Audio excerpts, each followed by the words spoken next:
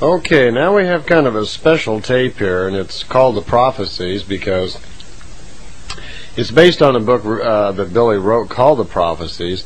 But the prophecies, most of them anyway, don't come from him. They're a collection of information from different sources.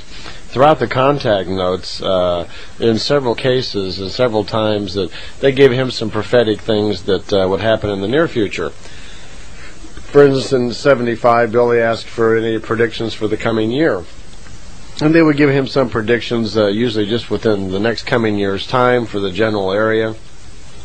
But most of these predictions were all based just on political events and maybe a large snowfall causing damage, local crime, things like that. If there was any political problems, maybe leading to a death or an assassination, they would usually comment on things like that. And those prophecies generally would always come from Semyasi. Billy also got prophetic information from other levels. For instance, when he was younger, during his time of training with Ascot from the Tao universe, in 1956 he gave him a series of prophetic things also, which we went over somewhat on the contact notes. And that primarily dealt with a span of time dealing with several assassination and murders of political figures, which she felt was necessary actually for events to actually unfold the way that they were supposed to. Billy also received prophetic information from what's called the Patali level. As I talked earlier on one of the tapes, on the creation tapes, about the different levels that man can actually evolve to, the highest level that we evolve to as a spirit form is called the Patali level. Some people think of this as a group consciousness level.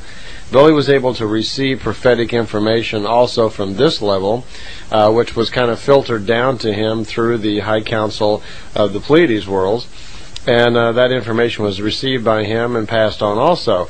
So we have information from several different sources here. Ascot, Semyasi, Patali, and even Billy himself, who understands some forms of future prediction, have all gone together to put together this little book. Now, some of the prophecies, of course, are from conversations when he had in the ships and so forth, but the prophecies that came from the Patali level were of a different kind. When you receive transmissions from a higher life form like this, they don't come in the form of language. They come in the form of symbols, and that comes through on what's called spiritual telepathy. Spiritual telepathy, unlike material or primary telepathy, is very, very long range, and it doesn't come in an audible form. It comes in a series of symbols which the person who's a student understands it then must then convert the symbols into language and tell the story properly. So one has to be trained and understand the symbol language very well to be able to do that. When Billy was very young, part of his consciousness and memory and abilities and knowledge of the symbol language was unlocked, and over the years of study and so forth he learned more and more about this, so he was able then to convert the symbols into language.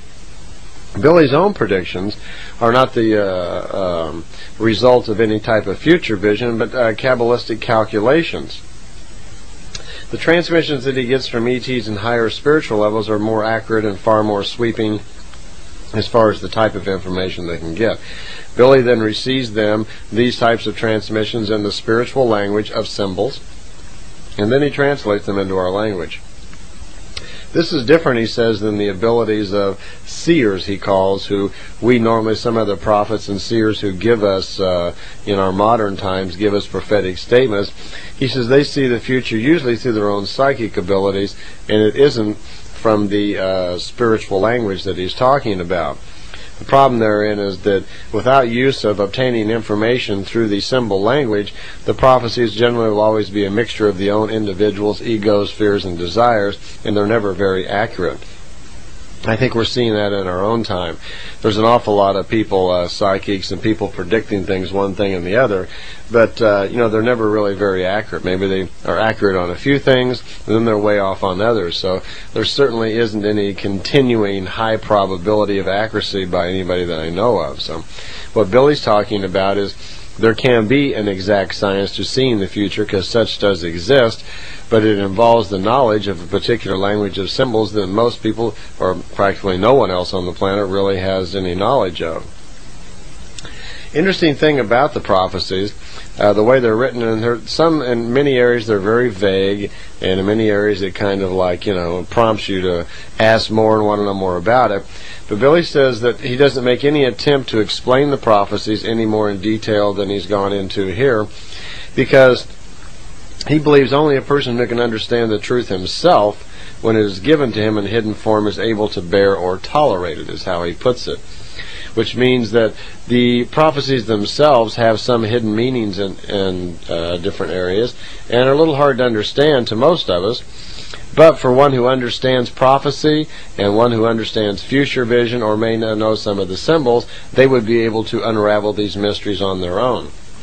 And his point is well taken, that if we don't have the level of knowledge to understand it, then we probably shouldn't even have the information. He makes an analogy as to our stomachs, that just like our stomach, which is only capable of digesting digestible foods, it can't digest poisons and rocks and other things that you stick in it, that the human understanding can only take in what it can comprehend, that which it can understand, or what is digestible in an understanding form.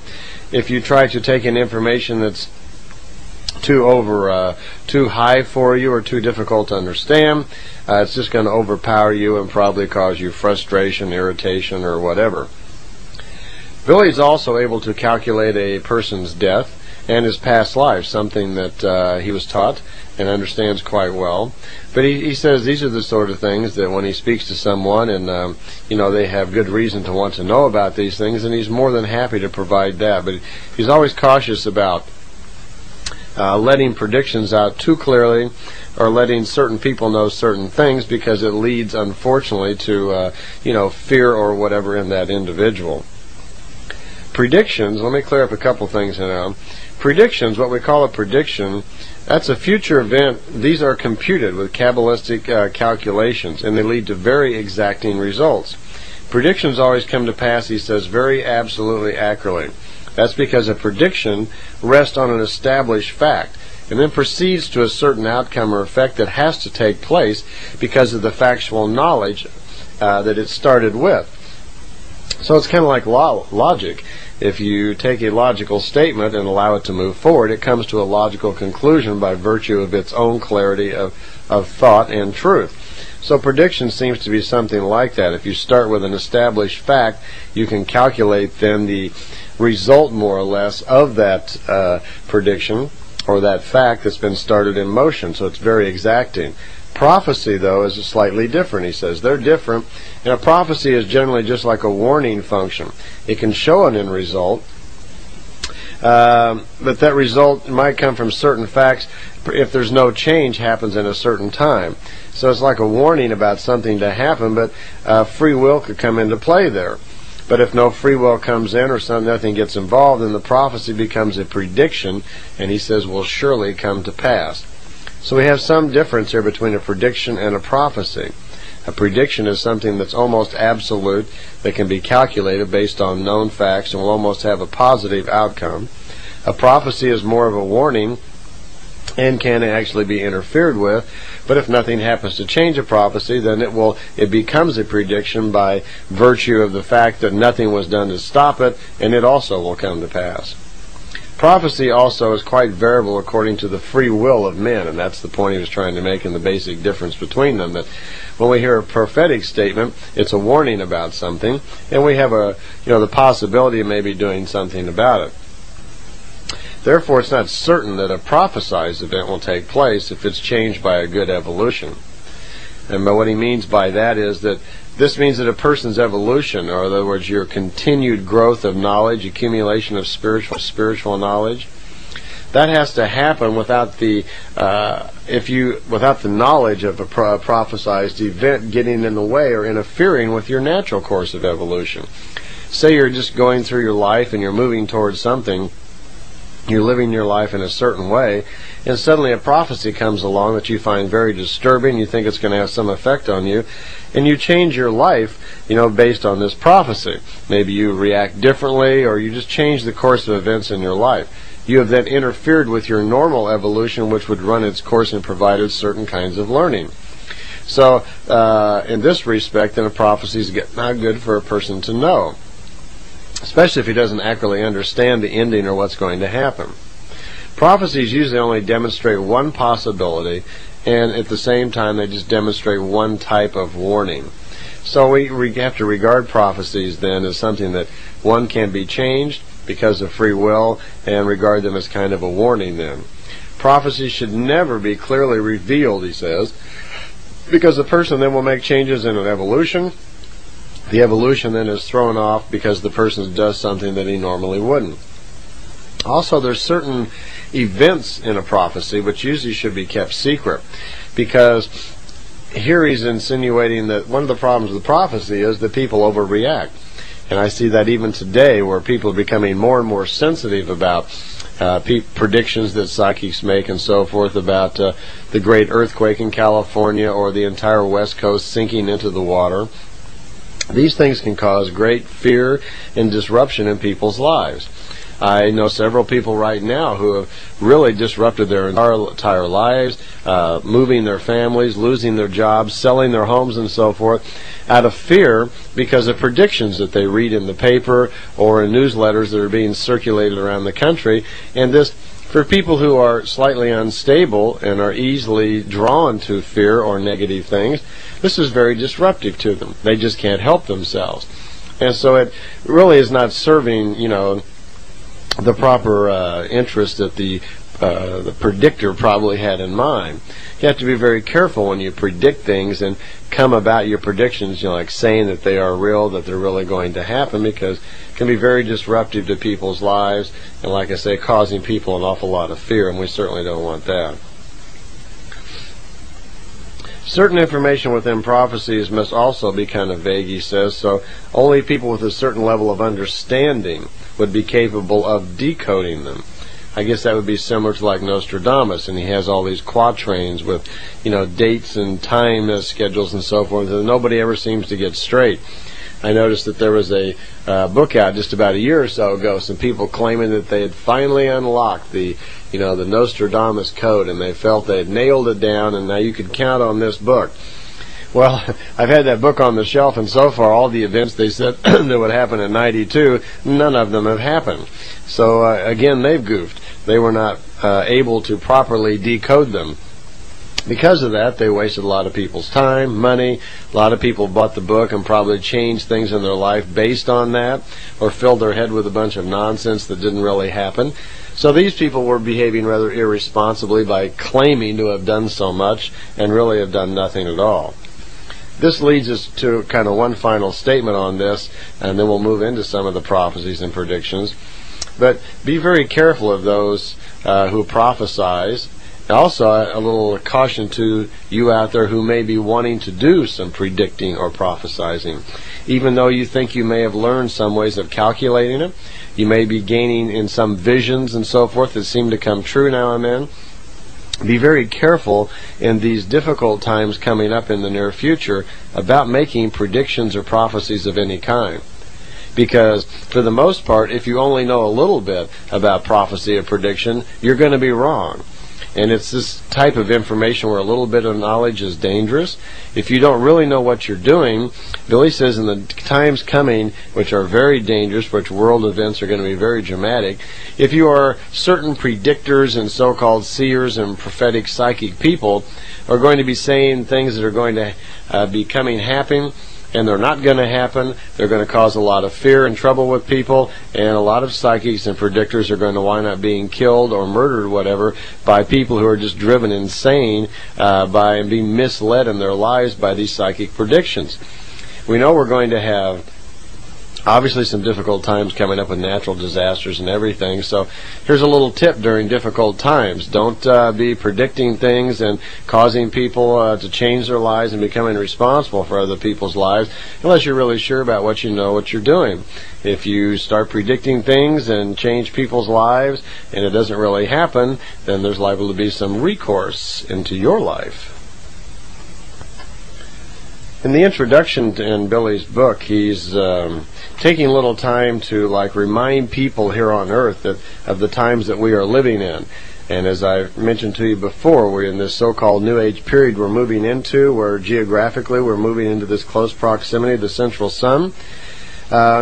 This time period is it is a time of change when the stepped-up radiations from the central sun then start affecting everything on the planet, including the planet itself. So it's a time where things speed up. It's a time of turmoil because as things speed up, it goes a little too fast for society and for certain people, so we have a lot of problems. The predictions of past from biblical times, which are still coming true, we have to be very careful about. They're happening. And he cautions us that as a race, as a planet, we're really doing nothing about the major problems on our planet. He says since 1974, the total atomic destruction of the earth has been averted by some very powerful beings, extraterrestrials. That, of course, was some of the work of Ascot in his younger contacts. That danger is past. That was existing then, but the danger of a third world war has not been removed at all. It's still going to happen pretty much just exactly the way that it's predicted and has been predicted for a couple of thousand years, because the people are are doing nothing to change it. Billy says, look to the beginning of the Third World War to come during a time when we think things are very peaceful.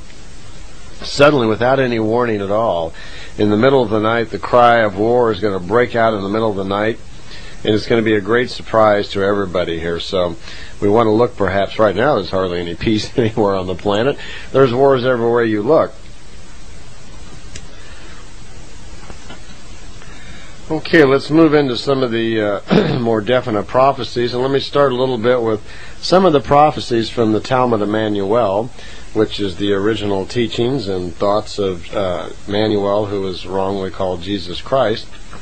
One of the important things in there that we all have heard is the prediction that he said that he would return. Some people believe he's returning in 2,000 years.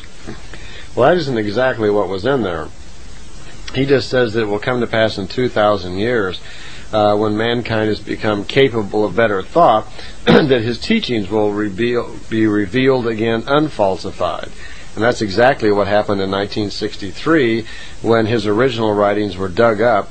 Actually, the writings were written by Judas Iscariot. They were dug up. They've been translated, and they are now out in a little book called the Talmud of Manuel. He mentions also in those writings that there will be a new prophet in our time, or what he calls the distant future, them, that will not possess as much power over evil or disease as he does, but the new prophet of our time will have the knowledge, which is the same as his, will have the knowledge and understanding of creation, and will be able to, as he put it, shake the foundations of earth with the revelations of the truth that's brought forth. He goes on also to mention, which is kind of interesting here, that the time when his his teachings will be revealed, he says, will be a time when a war is threatened from space, and many new gods will seek dominion over the earth. Again, as we mentioned earlier, that Emmanuel is aware that gods are humans, and they are humans, great wisdom kings on the highest realms of physical evolution, who exert great force and knowledge over other people.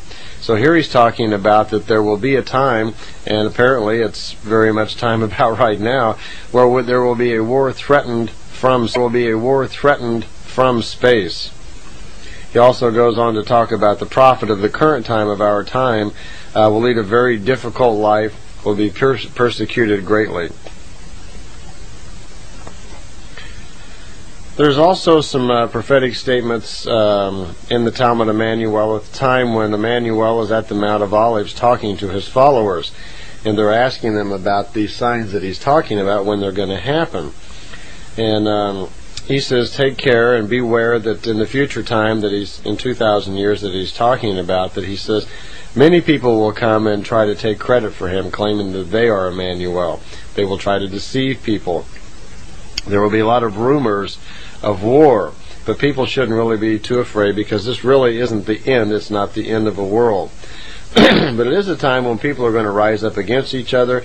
One kingdom will rise up against another one. There's going to be great earthquakes and great water, he says, back and forth. This is all the beginning of the tribulations, he says.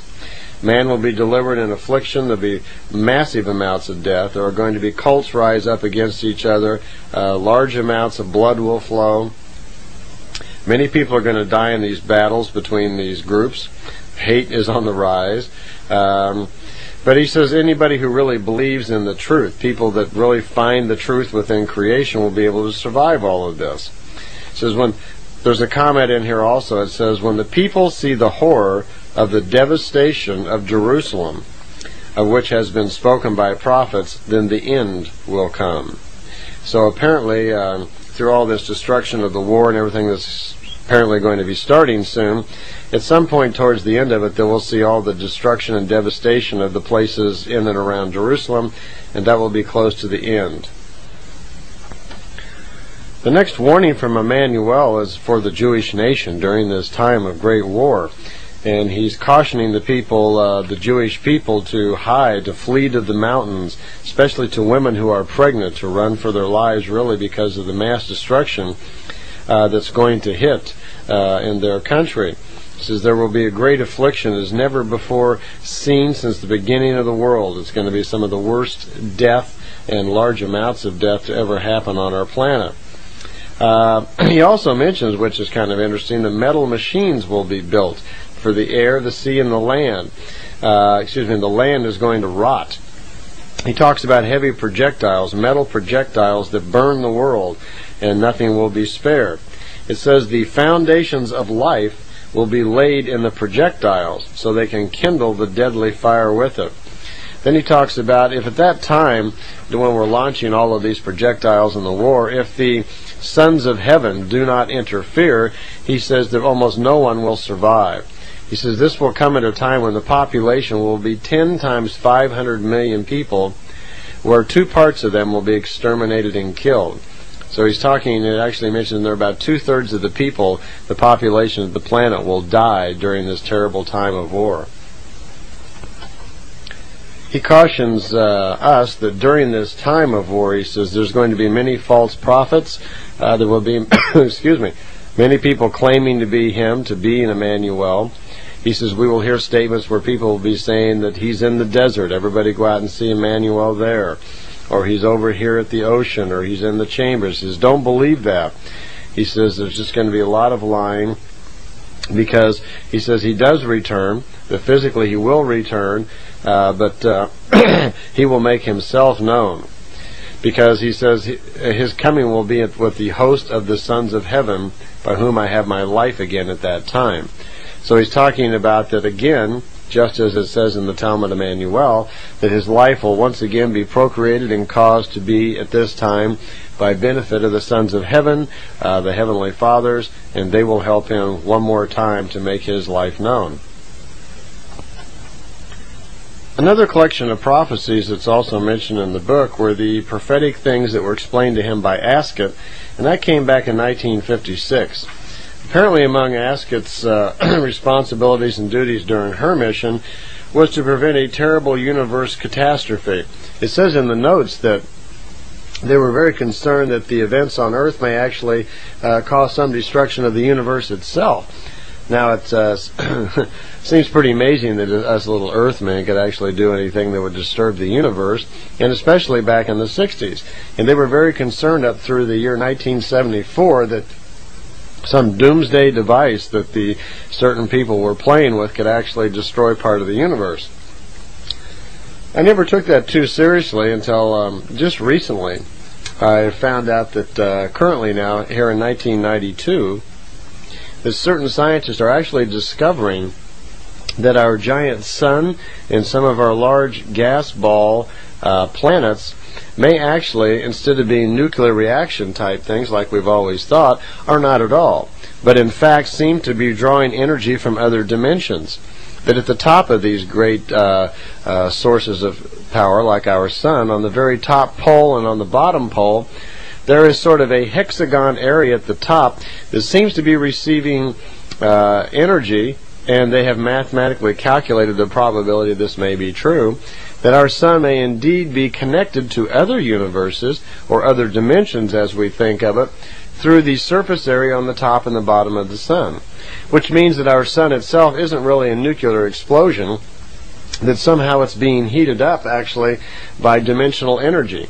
A comment along that line was even from the Pleiadians that the sun itself is not quite what we think it is, that even though the surface temperature is quite hot, that we will be surprised to find out once our technology advances that it's actually cooler on the inside, that it's not the great explosion in the middle that we think it is. So possibly the suns somehow do receive energy from other dimensions, and that could be perhaps what the ETs were worried about in the 60s, that if we were to set off some of these devices which could upset actually the solar system, some sort of energy or effect could be set off affecting other dimensions, which could unleash untold problems that may in effect actually destroy part of the universe as they were so worried about. Well, apparently Ascot in those years took whatever steps she felt was necessary and did intervene in mankind to prevent those certain events from happening. So good for her. There was warnings always from Ascot during those times too, where she talked about future events back in the 56 that which actually pertain to now, because she was talking about America, Russia, and China are pushing for like world domination. They're kind of fighting it out. Well, Russia, of course, is broke up, and that's changed a little bit, and China hasn't really played their hand yet. But she says at this particular time we ought to be very careful of the Jewish Zionists, who are plotting a lot of murderous deeds and violence and terrorism, and actually are working in conjunction with certain Christian religions to take over certain areas of the world. So apparently, in the face of the might of America and Russia and other countries, in China, certain elements of the Jewish people, the Jewish Zionists, and certain Christian groups are plotting actually how they could take over certain parts of the planet themselves. It's mentioned in here that the people of Earth should take care not to help Israel, for every small assistance is refunctioned by them into a deadly weapon back at us. So historically, it's talking about that they're suggesting that it's going to be a natural event for the destruction of Israel, and it is for the betterment of mankind. Not that death is good, it's just that we are not aware really of what a terrible part that Israel will actually play in the mass destruction and loss of life on the planet Earth. There was a whole series of prophecies given to Billy then in 1956, which are now quite a few years old, and I'll just dash over them for you. I had gone over them a little bit in the contact notes themselves, but since we have a tape here just on prophecies, I'll reiterate some of these events because it's important also to note that these events have all come to pass, and with terrible accuracy. I say terrible because we're going to read off a list of deaths here and so forth, and all these events came to pass exactly as Ascot said they would, which only confirms again their very incredible technology and their abilities. She says the unavoidable events of the future, and here she's talking in 1956, she says these events will happen with absolute exactness and accuracy, just as she's about to explain them to Billy. And I'll just run over them because I have gone over them one more time. She first talked about the murder of Joseph Stalin, which would be on March 5th, 1953, and that was done by the party itself. It says here that Stalin was showing too much friendliness towards the Jewish Zionist terrorists, and so for that reason he was poisoned.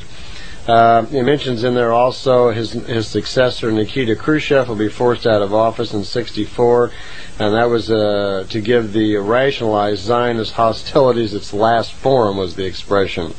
So it says during that time period in America, Fitzgerald Kennedy will be elected to office, but he will be murdered in 63, it says, by the secret order of the American Security Organization, the CIA. The day of his death will be November 22nd, 1962 in Dallas, Texas. It says there will be a second political assassination following just 5 years after that. Through the order of the same organization, a presidential candidate will be killed. His death will be on June 6, 1968 in Los Angeles. His name will be Robert Kennedy, a brother of the president. It says the Holy Office in Rome will also be pulled in the worldwide political and religious intrigue. Just the same as with Stalin, a poison will be used to kill Pope John XIII, who will only serve for a very short time. His successor, Pope Paul VI, will be removed by the same method, by intrigues, it says, of the cardinals, in cooperation again with the Jewish Zionist extremists, who for quite some time have already been planning their murderous schemes and are trying to direct the future events, to their own will. Greece is also chosen, it says, for the assassination of head of state. For the future, lets it be known that King Paul I will die on March 6, 1964, using the same poison as some of these others have been killed with. His successor will be named Constantinos. He will be forced out of office by a military coup because of his childish inabilities. And so it says Egypt won't be spared either. In the mid-1970s, a dictatorial statesman named Abd el-Gamal Nasser will be poisoned just as years earlier, as his friend the Emir of Kuwait, who will die in 1965, poisoned at the hands of his own family. Mentions King Faisal in Saudi Arabia in 1975 will be shot by members of his own family.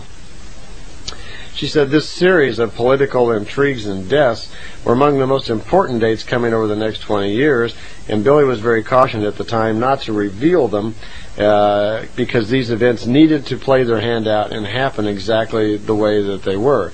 She was very careful of not wanting to disturb any of the natural events of the future. So Billy didn't, even though they were all written down and tucked away for a while. He never really talked about them, and he kept them very quiet. The next section in his prophecy book deals with some prophecies that he actually received and some training he received from Semyasi when he was in the beam ship with her. And I related this story to you once before, so I'll just run it over closely. They had a device inside of the ship which you could hold your hand on and think about any person that you wanted to actually know something about, either the conscious mind or the subconscious mind. And by placing your hand on this, you could actually read what was going on in their subconscious thoughts. And you could look into their future, because all of our subconsciouses are connected to our future and have some knowledge of it. Well, Billy was shown how to use the device, which he did, and he chose to look at the life of General Francisco Franco at the time of Spain. And when he did, he was able to look into the conscious mind of this person and see that he was terribly afraid of dying, that there was a lot of fear. And when the equipment was adjusted, Billy was able to look into the subconscious and was surprised to see that there was no fear of death inside the subconscious, and he was reminded by Semyasi that's only natural, because the subconscious mind, which is attached always directly to the spiritual subconscious, knows and is aware that death itself is nothing to really fear, that it is just a carrying on into a different state. So that part is in there as well. That explained how quite often the Pleiadians would be able to understand things about us. On another occasion, Billy had been told by Semyasi that Pope Paul VI would be killed by his own cardinals. And Billy asked her later on, he says, something's going on here, because there was a prediction that Pope Paul VI would be killed by the cardinals, but he has not. He's still in office, and he wanted to know what happened. And she says, oh yes, it did happen. 2 years after he was named to the office, he was killed. And he doesn't understand this. And he says, you're speaking in riddles. How can I understand that? Pope Paul VI is still alive, and yet he was poisoned and is dead? I don't understand what you mean. So she went on to explain that the good Pope Paul VI was recognized as being, he went against most of the goals and purposes of the Catholic bishops and cardinals, so they went into a secret conference and decided to get rid of him. So it was decided by a secret ballot that the Pope would be killed by assassins, and that there would be a double put in his place who would follow the designs of the bishops and the cardinals. So Pope Paul VI was poisoned to death and replaced by the cardinals with someone with astonishing similarities. They even went to the trouble of, after the double was put in place, they even went to the trouble of erasing most of Pope Paul VI's personal belongings, pictures, books showing him in school and his earlier life and so forth, so it would erase any images of what the man really looked like. Billy on a couple of occasions also received prophecies from what he calls the Patali level. And as I explained earlier, the Patali level is the highest consciousness in the universe. It is a level of collective consciousness that has risen to that knowledge where it is beyond the physical realm and has total knowledge of all that they see and total understanding. On Thursday, the 29th of January, 1976, at 1:05 a.m., Billy received these prophecies.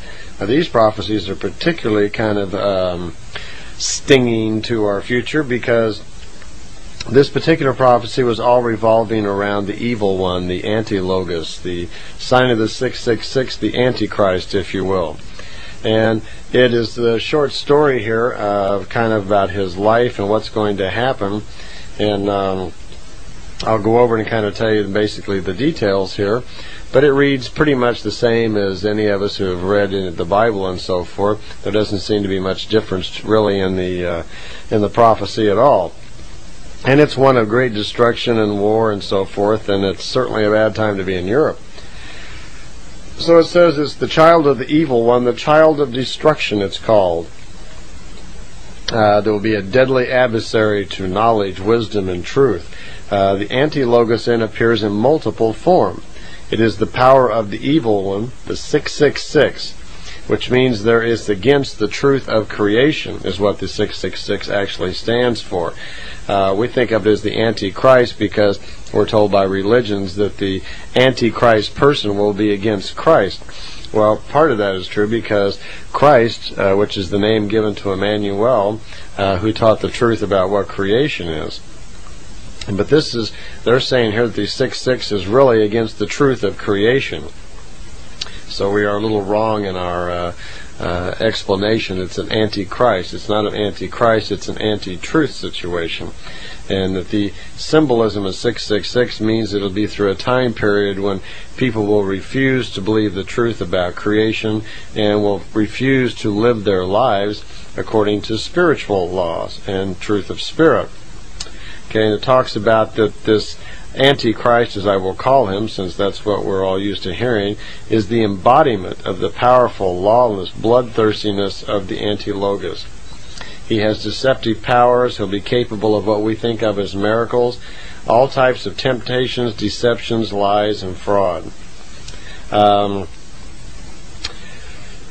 It says something about in the 8th sequence is conceived the anti-logos in totality. The thing is the person of untruth, of humiliation, of destruction, and of death.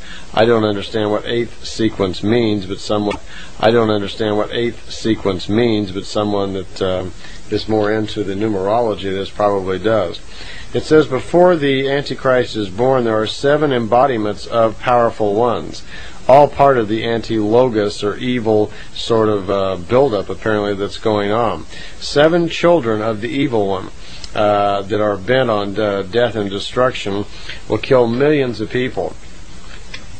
The actual Antichrist, the one that we think of as the Antichrist, will be the child of the evil one, born in the womb of a devoted woman of God, conceived in falsehood and lies by the monk. There'll be a monk somehow which will make this woman pregnant. He will be born in some inconspicuous place in the east around sunrise, around the 7th hour in the morning. He will be left outside to die, well, they think he will, at least the monk will, but he isn't. Instead, he's taken and brought to the east and cared for by someone they call a treacherous one, someone who never gets his fill of fraud and deception. The child of this evil one, the Antichrist, actually exists in multiple form, the now and the before. because they're talking here about the fact that the Antichrist will be the duplicate, look like the twin of Emmanuel but in appearance, but still isn't actually a duplicate. This Antichrist child will be protected and surrounded by the power of the one called the Evil One, who he understands the great power that the Antichrist will have. Apparently this Antichrist child will come into its power in about its 11th year. And approximately 8 years after that, when he's 19, apparently his abilities of mind become very strong, and he will be able to control people through thought. He's the complete killer of all truth, teaching heresy, delusion. He's just definitely been on destruction. It says here that the fruits of his evil begin to happen around his 30th year. But by the 19th year, he's already been able to cause a lot of death. His power comes in killing. He burns the world, that there will be 27 years of hate and bloodshed and fire because of him. Sounds like a pretty sight, doesn't it? It even goes on to talk about the plant kingdom and so forth. Learns how to thrive on the blood, that there are so many deaths on the ground that the blood just flows like water on the ground, that there's so much loss of life.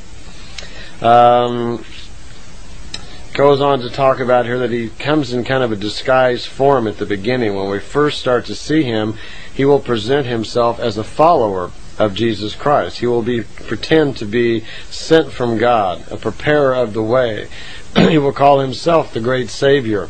He even puts himself as a creation and says that he is the creation himself and has created all of us. So he's full of delusion, fear, power. In actuality, he's just out to exterminate things and kill all life off here on the planet. Talks about the war beginning because of him, blood and fire, horrible firestorms. Here again we have this mention of firestorms where the air is actually ignited and set on fire somehow and just brings horrible death to large areas of people. It says it is the time of vice seen as a virtue, that there will be cult religions springing up everywhere, one killing the other, people literally just going crazy. And the war will last, it says, for approximately 27 years, and this Antichrist will raise armies which have possession of the deadliest weapons on the planet and will bring the whole world to its knees. I don't know where this guy's going to come from. Mentions also that he's capable of stealing the thoughts of men, is how they say it. So apparently he has the ability to perceive how people think and also control their thoughts.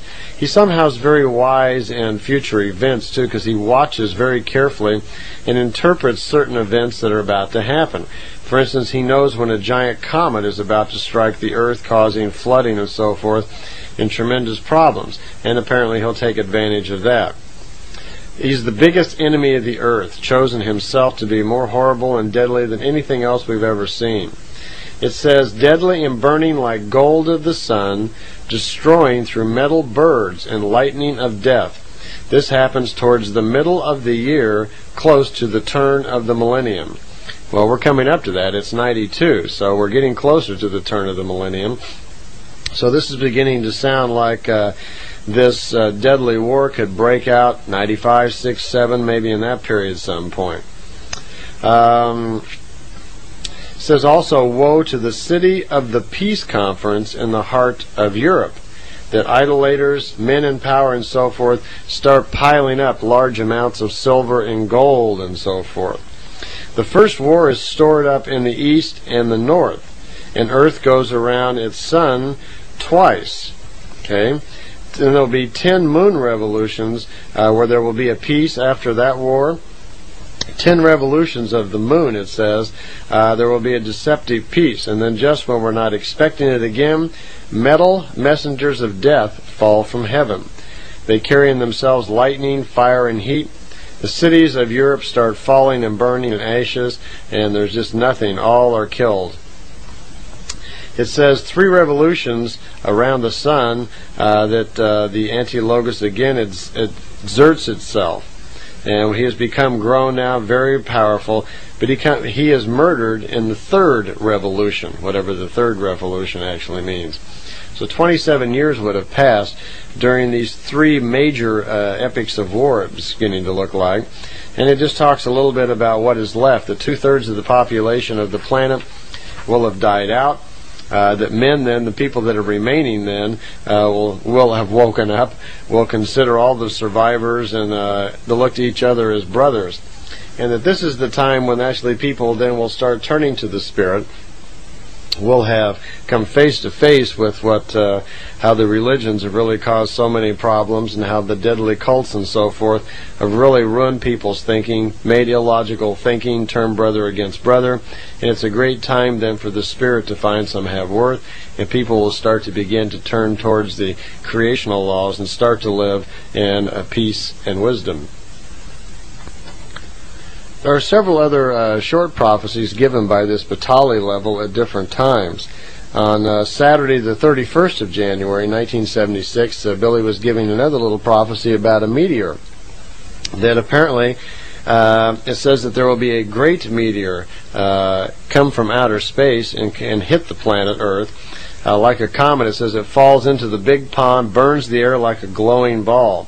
In the year with the worth of 3 with a hideous bang. So you may want to figure out whatever year then has the worth of 3. It says that it's a gigantic comet that hits so hard it crashes right into the earth. Its speed and velocity are so strong that it brings a deadly destructive seed.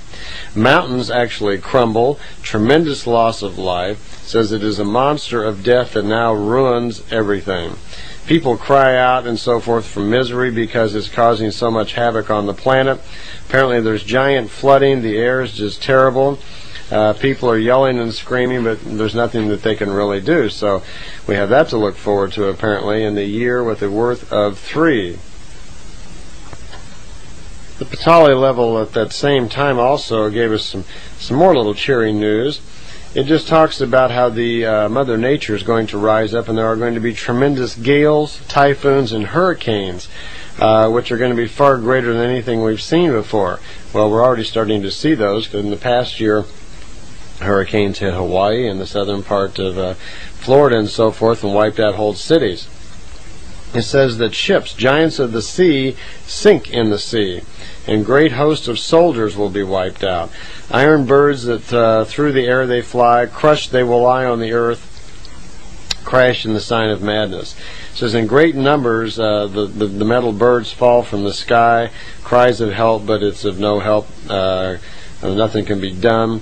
So apparently we're going to have a lot of airplanes in the air, it looks like, and there's going to be a lot of reports of airplanes hitting the ground with great amount of death caused by natural causes and so forth. So that same cheery prophecy goes on for about another page, just kind of letting the people of Earth know that we've created most of this through our thinking. Again, evidence that our subconscious really does affect the planet. Well, I see we're running out of tape, so I'll see you on the other side.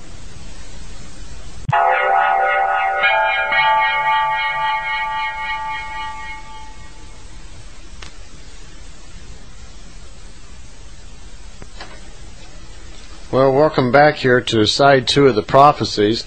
And again, I reiterate that these are prophecies, that we have some control in these events, although a lot of the things we're talking about now are predictions which come from the higher Patali level, which come to pass whether we really have any say-so about it or not.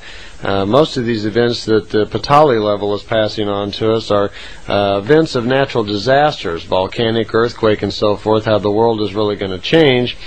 And there's not much we can really do anything about it. If something were to be done about it, it would have had to have been done long ago.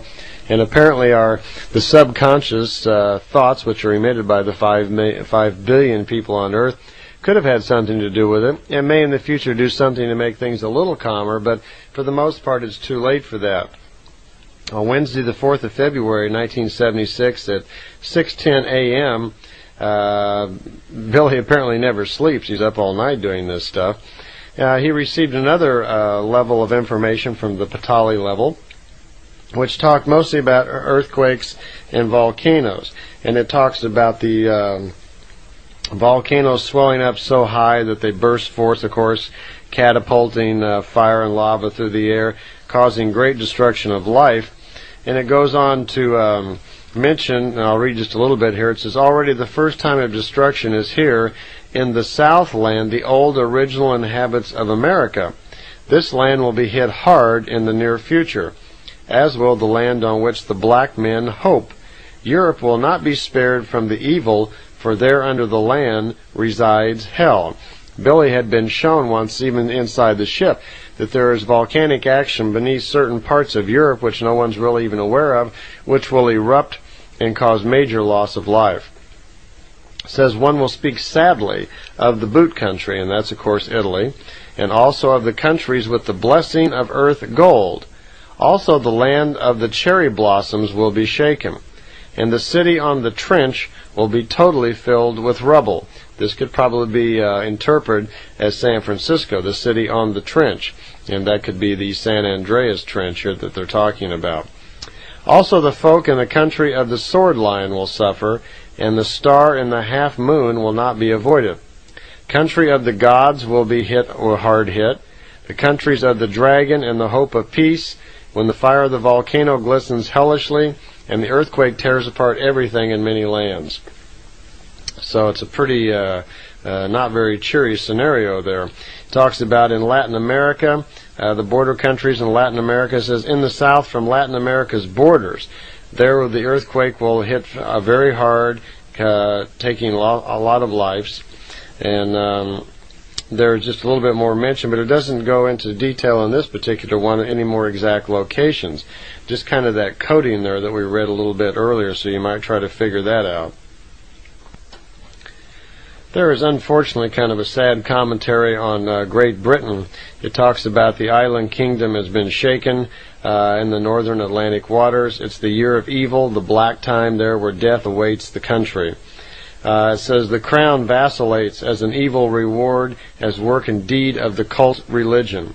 Politics plays a role as well and destroys the good island homeland. The crown falls and breaks. The house of Windsor is asunder. The island kingdom is shaken. Bones are brittle and pale. The kingdom has fallen. Only legends about it remain. In the prophecies, there's something very interesting which I've never understood very well. It happened on Thursday, the 4th of March, 1987, at 1:47 a.m. And I'll go through this prophecy. It's from the Patali level again. And it's talking about someone in Switzerland. And it goes through talking about this individual, and you'll see what I mean. And after you hear the prophecy, it's confusing a little bit about who they're actually referring to. It almost sounds like they're talking about Billy, but it doesn't come out and say so. It says, "You shepherd boy in very beautiful Switzerland, your blind eyes are filled with sand. In your own megalomania of thinking that you know better, you perceive yourself very educated, clever, and wise, when the father of death slowly sneaks up." It says, audaciously, this person of Switzerland will think that he knows all the prophecies very well which are being explained to him. He will want to be very wise and clever, although only really stupid ignorance screams inside of you, it says. You believe in your great exuberance that the prophecies were of no importance to you, and you even thought that you knew everything, and yet what do you know when, if you had to? Be honest with yourself, it says. Everything is only illusion, an evil product from your megalomania shrine. It is easy for you to say after the fact that you had seen it all coming yourself. Where is your wisdom to do this? It says, all of your knowledge and thoughts rest. It says, don't overexert yourself in your exaggerations, for through them you will cause feuds for yourself. It says, you always want to be wiser than the others, then why aren't these prophecies your own? Remember, if you know and can do everything better, why has death and need sprung up everywhere? There's no truth in what you think, which shows your erroneous, stupid sense. You cannot interpret one single event in order to explain it to the Swiss people before it happens. Nevertheless, Swiss person, you presume so to say, I knew it all along and more. But what did you know? Not the least. Therefore, the death's ruination is already grinning at you. It goes on to talk about mountains that will break off. There's going to be great fires. It says the metal of the SBB, which is the Swiss train system, is torn in many places. But it says you don't pay attention to these signs. You don't see the damage, the need, and the corpse. You presume very much and even say that you knew everything beforehand. But you will see that your speeches are dung and your prophecies only utter ruse. For now that the first events have happened as an introduction, you will see many things much worse. There will be a great crash on the SBB soon. It will be termed the bad luck train. There's going to be mountains falling and major loss of life in Switzerland. This is a coming hell is coming to Switzerland. Mountains will break off the ridges, destroy live houses, huge areas. The Wergenspitz Mountain, it says, was only the beginning. Now, I don't know what the Wergenspitz Mountain's all about. We might want to look and see if something's happened with a mountain called Wergenspitz and see if that's happened yet. So it's because other mountains will follow this severe crashing action. The lakes, of course, will cause great misery, it says, and demand victims as well. That there will be great fire, the earth itself will quake dangerously, and the Swiss will experience then hell day after day of fear. It goes on to talk about water, storms, droughts, and snow will rule. The hearts of the Swiss people will turn even colder. All the cantons, which are what they call counties in Switzerland, in beautiful Switzerland, will live on with gruesome, cold hand of death. And then it says, in Switzerland will become a coffin many times over. Then you can say again, O Swiss person, that you carried all this knowledge in yourself, that you knew of all the coming events, because you had seen them prophetically. You want to be very clever and so intelligent, thinking that your wisdom fell like snow on your head. But where is your wisdom? Where are your knowledge? For it is always invisible, just to be overlooked. Therefore, don't boast about supposed understanding and ancient supposed understanding, and don't praise yourself too much because you really know nothing at all. This is a really curious prophecy. It's talking about somebody in Switzerland who's thinking they're very prophetic, who knows a lot, and who really knows nothing. It doesn't give us any indication of who it is. First time I read it, I thought there was some strange miswritten thing and it was referring to Billy, but there's no reference. Strange miswritten thing and it was referring to Billy, but there's no reference really to Billy either. So apparently there's someone in Switzerland who thinks he's hot stuff and he's got the prophecy thing really nailed, but he doesn't. So it might be interesting to see how that reveals itself. The last little cheery note from Patali here was on Thursday the 4th of March 1976 at 3:16 a.m. Again, Billy's up in the middle of the night.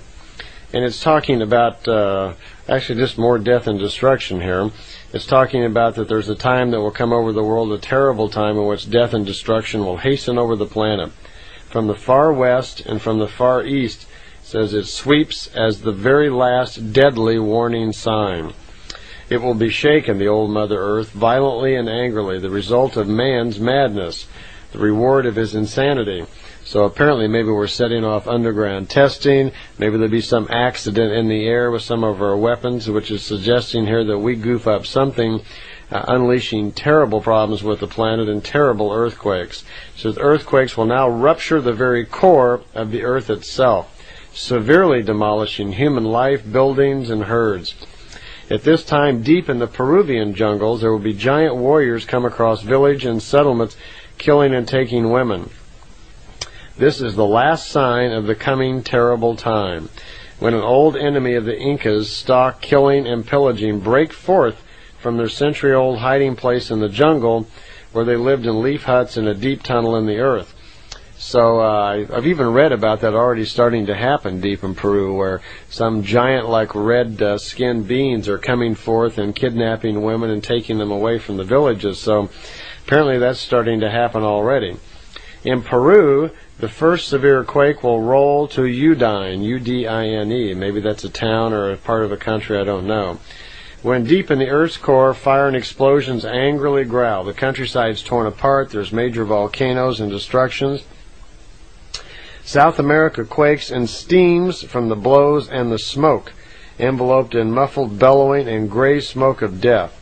America and all of its islands need to be named as well. Then Japan, Arabia, China, India, countries which burn. they will also be visited by droughts and earthquakes. So that's the as much of the prophecy thing that's actually been done. There are other things in there, but not quite nearly as staggering. So I think you can even understand that most of these prophecies aren't really unexpected. A lot of these events are already starting to pass, and most of us know that something's going to happen anyway. So the main thing I think about the prophecies is that to learn in order to survive this coming period, which physically might be hard, it might be difficult to find a place to live that might survive. Billy did tell me that the two strongest areas of the planet which survive most of the earthquake and volcanic action are Australia and Peru, by virtue really of the strong foundation of land that they're actually on. So if you feel like moving to Peru, you might have a little better odds of missing out on some of the terrible destruction. But it's talking here, it mentions in there where whole countries are going to sink below the water. So we're going to have major changes probably. We're going to have to rewrite some of the maps of the planet here, and these events seem to all be happening around the turn of the century or shortly thereafter. There's no dates mentioned in any of this. It's all just events. One other thing that I remember Billy telling me that I didn't see in the prophecy book, but he said that we should watch very closely for Mount Vesuvius in Italy. That Vesuvius, when that erupts, that will be a sign that the major part or the beginning of World War III is about to happen, a terrible time of destruction. And that Mount Vesuvius, what causes it finally to erupt, he says that the largest concentration of negative thinking on the planet is actually in Rome.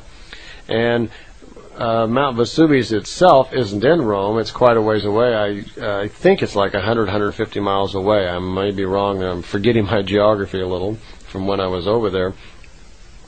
But he says actually the Mount Vesuvius, if you could see below the ground, that the volcano itself doesn't go straight down, but actually bends over and goes underneath the city of Rome. That the negative thinking in Rome, the subconsciousness in Rome, will be a factor in triggering Mount Vesuvius, and that will be the last major event just before World War III. So if we hear about Mount Vesuvius starting to spurt, or does, then watch very carefully. In the middle of the night sometime, World War III is going to break out, and somebody's going to attack somebody. So we do live in pretty dangerous times. Here in '92, we're looking at Russia suddenly having tens of thousands, I think something like 27 or 37,000 warheads that have yet to be dismantled. We have all over the East all sorts of third world nations which have over the years purchased and built terrible missiles of their own. Look what just happened in the Desert Storm thing, where we found Saddam Hussein was building nuclear devices, chemical missiles. Fortunately, their technology seemed to be a little sad over there. But we're going to pay the price probably for selling all these people arms.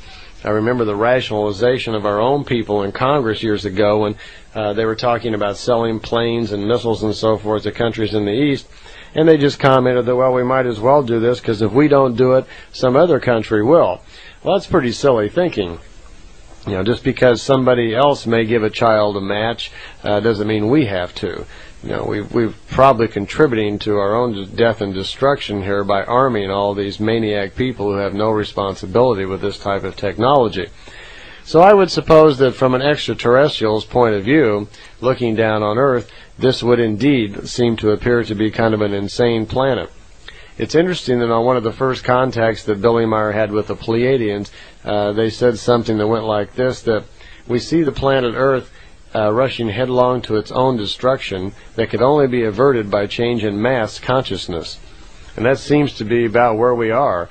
We are at a point where we are rushing headlong to obviously a lot of destruction. You only have to watch the evening news at night to see that there are major problems, wars, death all over the planet. Not to mention just the natural problems, all the famine, all of the water problems, drought, death from disease everywhere, and of course we're facing the problem here even with AIDS, but the natural disasters are going to cause major loss of life. The World War III throughout Europe and Asia will be devastating. It even talks in there also about China apparently taking advantage or seizing the opportunity to march into India at some point and hit New Delhi, wipe it out, take over India. So if you've had any inclination to go to India to see it, you might want to do that soon. I know myself, I've wanted to go to Kashmir and kind of follow the path, the old path of Emmanuel, and look into some of that old history. If you're thinking about seeing India, you might want to do it soon, because India apparently will be gone. It will be overrun by the Chinese and ruined forever, and they will sweep into the east after that.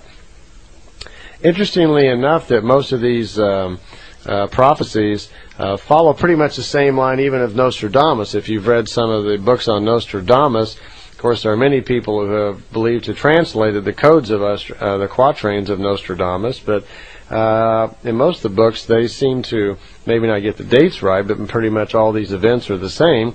As well, this falls in line pretty much with biblical prophecy. So here we've had a prophecy for almost 2,000 years telling us about this time and the things that would happen, and yet we paid no attention. Well, at least the masses haven't.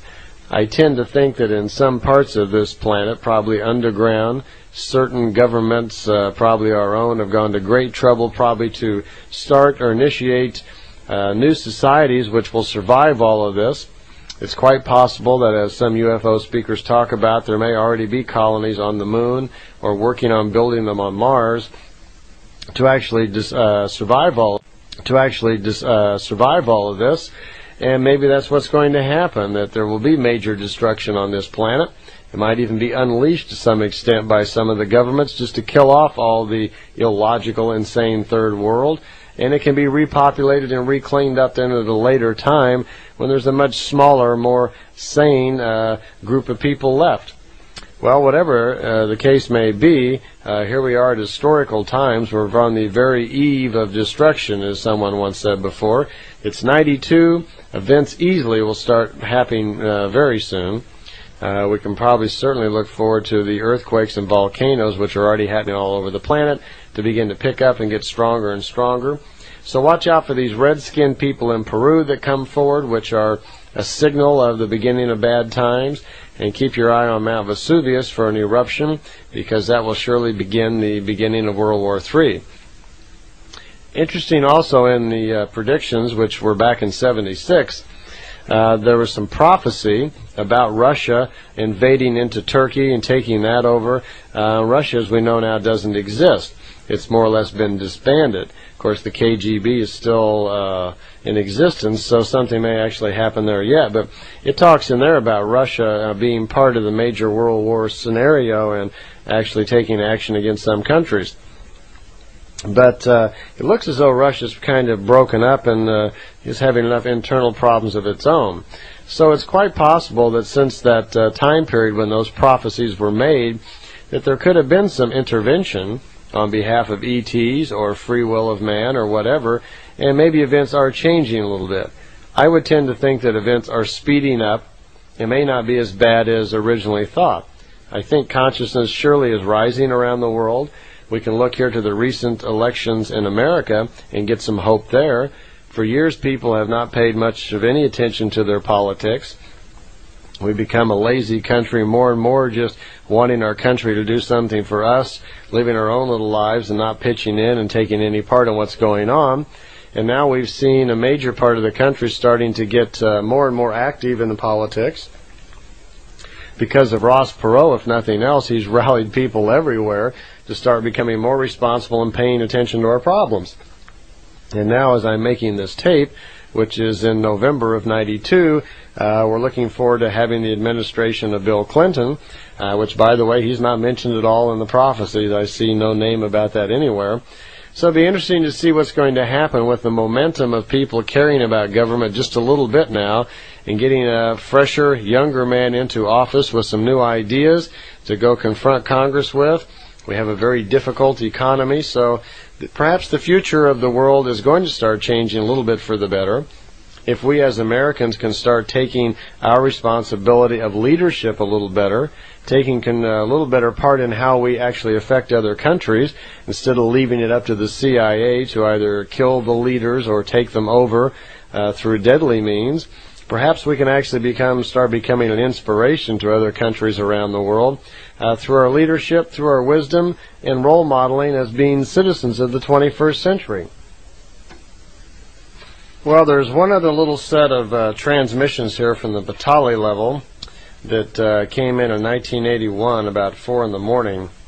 And then there's one other set after that on the 19th of November 1981 in the afternoon, about 5:30 in the afternoon. And this was information all surrounding the Third World War and the events that would happen there.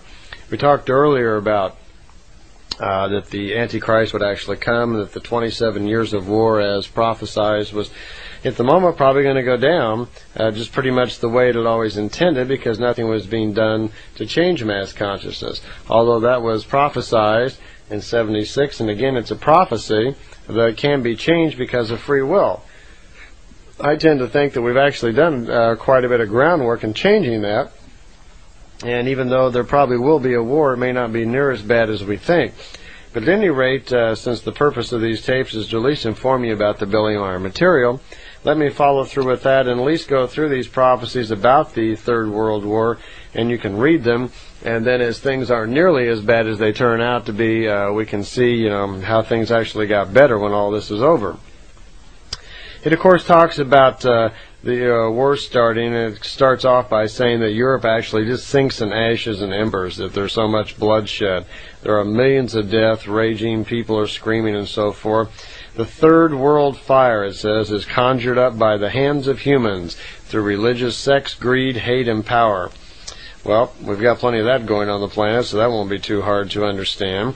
It talks about people, goes on to say the Third World War is caused because people don't seek the truth, and there's a little bit of lesson here for us about not leading a very spiritual life, but spending mostly a life of material gains, greed, and power. It says Europe will be the central point for all that's going to happen and what's going to happen here. Germany, where life still flowers, there will be 100 atomic suns will glow and destroy everything in a roaring fire. Most of Germany apparently is just wiped out. The world powerful manage irresponsibly. The Europeans see the world fire. The atomic fire is going to burn pretty much everything there. There's a lot of talk about all this fire. It says the powerful people crawl into secure bunkers and hide out, while the rest of us have to stay up on the ground without any protection and are killed. It says, thus the powerful survive in the bunker shrines.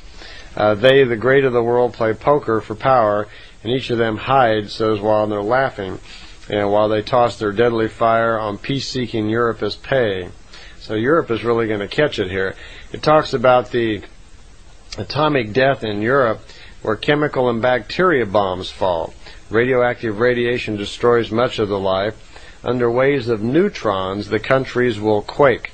It says it spreads a slow death tortuously, which lasts for days, months, and years.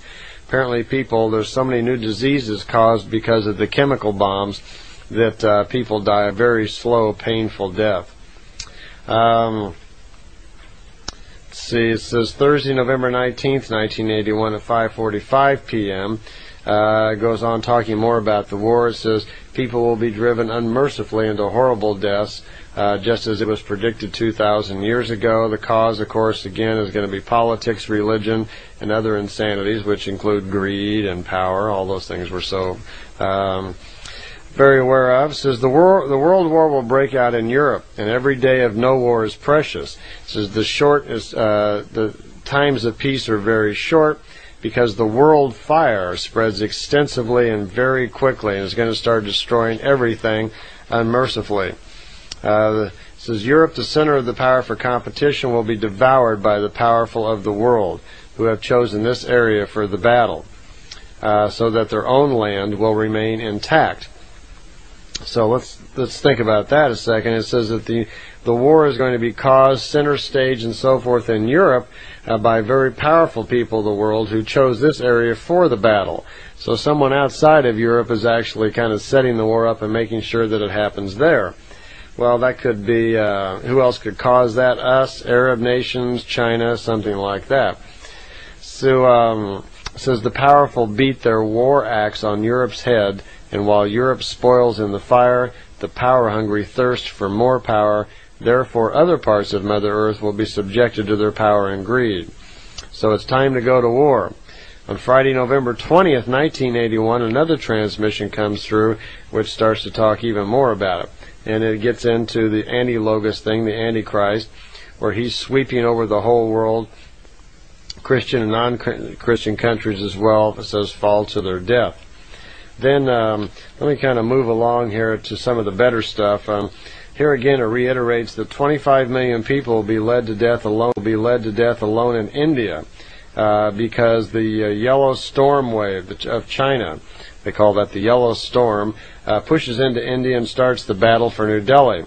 And after this victory, all of India will be completely conquered by the power of the Chinese. Talks about Persia and Turkey will also fall into the war when Russia invades into those countries to take it over because of the oil reserves. But this won't even be enough for Turkey. That it'll also be invaded by another influence. The Christian cults will move in and try to force the Turks into Christianity. It says this could only be prevented perhaps by maybe the United Nations may try to help, but it probably will happen anyway. The Balkan states fall into a great uproar and begin their own war, driven into it by the Bolshevists, who will still be continuing their bloody work after their power was even falsely taken from them.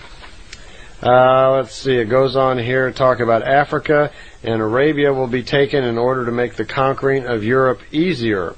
Okay, so that's suggesting that the Chinese would do that. They would sweep through India and then move into Africa and Arabia. That way it's far easier for them to get into Europe.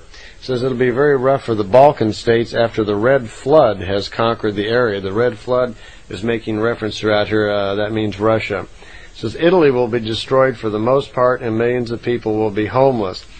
The religious leaders will meet a brutal death for the most part. The Pope will flee across the waters of the Atlantic. He's actually going to hide out in South America somewhere, in Brazil, I believe. The Red Flood, the Russians will roll through Hungary, Austria, Switzerland, and Italy from the east to France in order to be conquered, says, by the hammer and sickle carriers. So the Russians are going to be a little busy guys, but of course it doesn't look very likely that that part could happen right now because Russia's really not together. So consciousness maybe has changed, maybe some extraterrestrial influences have happened, and as I've always believed, most of this won't happen or won't be nearly as bad as it's written here. It says the American weapon depots in France will fall into the hands of the Russians, and they'll take those over, and it says this will be at a time which Bolshevism will rule there for a longer period of time, and it leads the war against England, Spain, and Scandinavia, so everybody's going to fight. This war will be terrible for the whole entire world, but especially for France and the rest of Europe. Plagues and diseases unknown to at that time will appear raging across Europe, which will be caused by the bacteria and radiation from the weapons of the war. The young people will be especially affected and will experience blindness, madness, or complete destruction of the body. Germany will suffer an attack from the east, from the GDR, through which a civil war will flame up in which German will fight against German. The Russians, in their order also, France will invade Norway and Sweden, while Finland will be invaded and conquered as well. It says GTE Borg, Getborg, will be French red, and the two kingdoms will be totally defeated in this war. They'll have to relinquish their northern territories to the Russians from the east. All of the countries bordering the North Sea and England will be destroyed by a terrible flood, which is caused by the flood bomb and by a hurricane. Cities and villages are going to submerge under the sea and will lose most of Scotland. England's position as a world leader will be totally destroyed forever, as the Russians from the east will cause a revolution to break out in England itself, whose bloodiness will greatly exceed that of the German Civil War. South Wales will be defeated through revolts and a pouring out of blood. Ireland, it says, bleeds to death in a murderous war. America will be thrown into another war with Canada because of political complications, and a massive attack of the Red Flood on America has the result that the largest part of the U.S. troops have to fight in their own country and can't run and help out poor Europe. But running to the aid of Europe, it says, would be senseless anyway, because through the use of the newest weapons, America will be for the most part destroyed. So they're talking again here about the Chinese people developing weapons that actually ignite the air. It says, through nature catastrophe weapons, elemental weapons, of whose existence in 1981 only a few people know about, terrible and horrible hurricanes will be released on the American continent. So they're not talking about bombing us, they're talking about elemental weapons which are going to cause hurricanes that we just won't believe. It says it'll crush and destroy everything in their path. These hurricanes are connected with monstrous gigantic waves of fire. Creeping barrages, it says, which will race across the land and eat everything in debris and ashes, because of which everything will be destroyed. One of these giant hurricanes, however, says the biggest of all of them, will ravage and destroy absolutely everything. And what it doesn't destroy will fall mercifully before the roaring inferno of the following wave of fire. So apparently there's going to come major hurricane with huge waves over the American continent, followed by waves of fire. It says the hurricane will race northward across the American continent. It'll suddenly change its course towards the northeast. It'll race across the continent, sweeping and destroying everything. It'll move out into the Atlantic, where it will cause a raging storm with such a high tidal wave that observers will say that it looks like a huge mountain. It heads straight towards Europe. Following the hurricane, which is heads straight for Europe, then the beginning of recorded history. So since the beginning of recorded history, nothing like this has ever been seen. The flood races over England and the states of northern Europe in order to destroy everything. Let cities, villages, people, animals, and islands sink, while the hurricane itself follows consistently its northeast course, racing towards Spain and the Mediterranean, which there it destroys everything also. The hurricane then continues and doesn't even peter out till it moves clear over into the east somewhere. It says that 2/3 of humanity will die through this third world war. It will be in the billions. In the coming time, it says America will experience 2 civil wars, which will divide the country politically into 4 to 5 parts. Should the already threatened and very soon expected world war end without destroying the entire world, then it can only be because the power-hungry of the world powers will come to a compromise. Otherwise, every living thing on the planet Earth must die. It goes on to talk about also the world fire, apparently these elemental weapons which are going to be unleashed, setting the atmosphere on fire. Flood also into southern Germany and starts burning everything, it says, to the end, and the Donau will be destroyed. Now, I'm probably pronouncing that wrong. It's spelled D-O-N-A-U. It says that'll be destroyed and leveled to the ground. The rivers literally lose their water, so nobody even needs to use a bridge anymore. The hellfire burns the land so much that the land is actually steaming, that there's so much death and destruction. There's so many bombs hit Germany. So apparently somebody's really upset with Germany. If that happens to be the Chinese, then their new elemental weapons are going to take their toll out on Germany, because Germany's a total goner. It also mentions Switzerland says churches will become stalls for the horses of the Russians, even in Switzerland, where religious places of the sects and cults will be used to store the weapons of the Russians and will lie in horse manure a foot high. Hunger, distress, disease, sickness, plagues, and destruction will break out over Russia, as well, and the powerful of the land will find death. Well, Russia is no more, so it'll be interesting to see if maybe parts of it unite, or maybe just some part of Russia, maybe the old KGB will rise up to defend itself and get involved when the Chinese begin to attack. Most of World War III seems to attribute the fact that the Chinese will take some particular moment to attack into India, wipe it out, and continue the war. So it says the last and most significant sign for the start of the Third World Fire will be a political murder, which will take place in a country of the East. Just a short time afterwards and overnight, then the enemy will very quickly invade the countries, such that defense will no longer be possible. So it sounds like that the Chinese may actually murder whoever's running India at the time to cause confusion and immediately invade into the country and overrun India.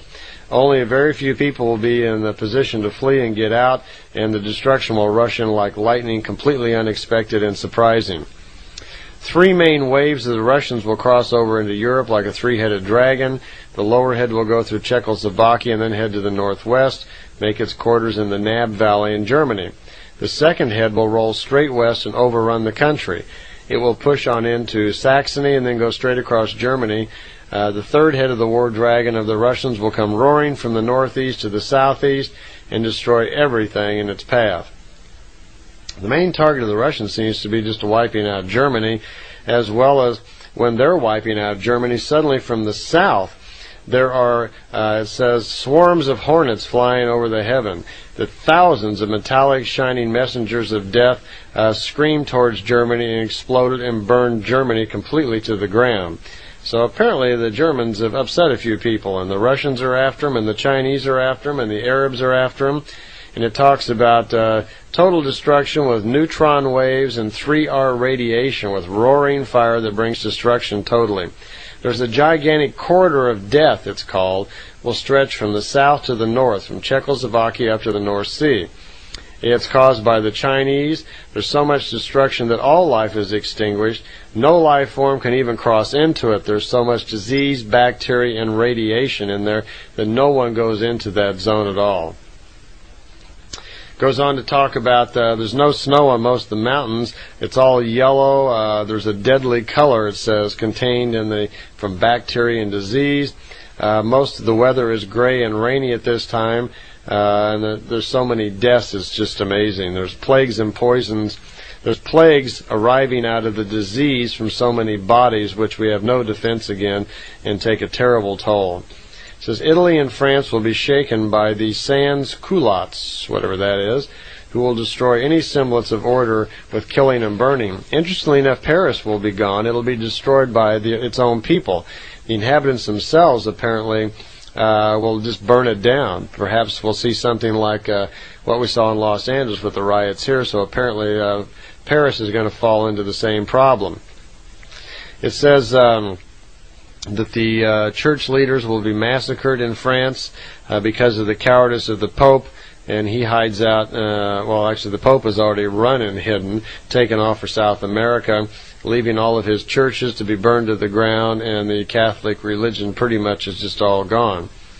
Part of Scotland will sink into the sea when a gigantic flood rages over the whole land. High as a mountain, it says, it pulls everything underneath itself, destroying and bringing death, in order to make different islands sink into the wild waters. So Scotland's not a good place to be. Talks about murder and mayhem all over the east. And it goes on for a long period of time. Then, interestingly enough, it says towards the end of it that the Pope says the people of Earth will, after the end of the world fire, says there's not hardly anybody left. 2/3 of the people are dead all around the world, and most of Europe is totally gone. And the Pope will then come out of hiding in South America and try to take over again or reestablish Catholicism, so once again he can have control over all the people that are really left. But it's a very dangerous time. At that point, people are just, the ones that are left are, I guess, apparently just stunned by all the war. And there's going to be a lot of cults and a lot of things, different religions springing up and trying to reform themselves to take control over the planet. The same old stuff that caused the war, once again, is going to try to get a hold of it. Well, I think that's about enough for the prophecies, especially the World War III part. These prophecies were 76 through 81 they were given. Time has gone by, consciousness has changed. Even though there may be some war, I have no doubt that it will not be that bad whatsoever. I don't think the world is really heading for its destruction like it's portrayed here. Although it is quite possible that the Chinese might do something. At the moment, we've got the old Chinese in power, and they're coming into Hong Kong in '97. So we'll have to be careful and see if they do take the opportunity to actually invade into India, as this suggests. I'm also aware that even our own government, the CIA, and our own powerful people are probably just as aware of these prophecies as anybody else, and they have to be. And I think anybody who's been watching for the last few years has grown up with all sorts of prophetic things, either in the Bible or whatever, made aware to them. So I think even if some of these things begin, like if China does begin to attack or a war breaks out in Europe, something can probably be done to stop it. I don't think there's any way it's going to lead to the destruction that we're talking about here. But I thought if nothing else, I felt obligated to at least tell you what's in the prophecy book and try to laugh it off and lighten it up a little bit and learn to just keep yourself in the light. Learn to develop your spiritual self and get that inner feeling of confidence and reliance, and this will mean really nothing to you. It will just appear as just a story that couldn't happen to you. And by any means, do not let any sort of fear or anger swell up in you, because you won't be affected by this. As long as, no matter what happens out there, as long as you can spiritually keep yourself in a point of light and surround yourself with your own energy of light, then you won't be affected by all the fear, hate, and anger that gets unleashed during these coming times. Okay, well, if you haven't burnt yourself off completely from these tapes now, there's a few more to go. And I promise you that all the rest of the tapes are far more uplifting and more positive than this one is. And again, just remember that prophecies are just warnings. It is interesting to note, though, I'm curious, though, to see if some sort of civil war does kind of rise up in America. Our recent elections aren't suggestive of a civil war, but they're certainly suggestive that people are starting to take more of an interest in the country. They're distrustful of a government. They're distrustful of a government that keeps hidden bases, secret things from them. We know the government's been lying to us for years. There seems to be some separation of power within our own government, where certain levels of the CIA and NSA seem to be operating cities underground and large groups of people that are outside the law. It's even suggestive here in UFO circles that we could be on the moon or Mars with small groups of our own people who are trying to live above and beyond the planet Earth using technology which is not available to those of us here on the surface world. So that these even may be some of the causes of the war coming up. So it'll be interesting to see how history unfolds. But for myself, I'm going to try to take part in how history unfolds, by helping myself and other people to at least live without fear. And perhaps if we can spread the word a little bit more about mass consciousness, we can actually avert all of this. So I think that's our job, that's our role. We need to find ways to find peace with ourselves, and then find ways to share it so it multiplies, so we can change mass consciousness. Ever since I've heard about the Billy Meier contacts and the Pleiadians, that's the part that's always stuck out of my mind, that phrase they said about us needing to avert our destruction by a change in mass consciousness. And I totally agree with that. And I think that's what we really have to all work on, is affecting this mass consciousness that is so illogical. Okay, you can fast forward now, and that's the end of the prophecy tape.